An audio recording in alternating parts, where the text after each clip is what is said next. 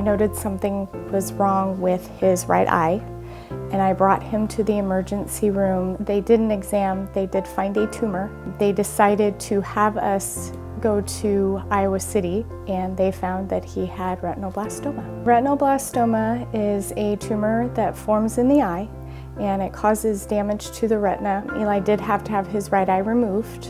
From the get-go, we noticed a higher caliber of professionalism and knowledge. It seemed like every person that you'd pass in the hallway knew exactly where to send you or had an answer for a question. It helped to have so many professionals guiding us through the process, and we were very appreciative.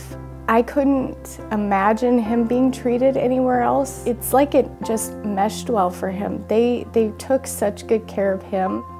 I think overall the bond that we have with the staff and the bond that Eli has with the doctors and nurses it's one of admiration and of respect.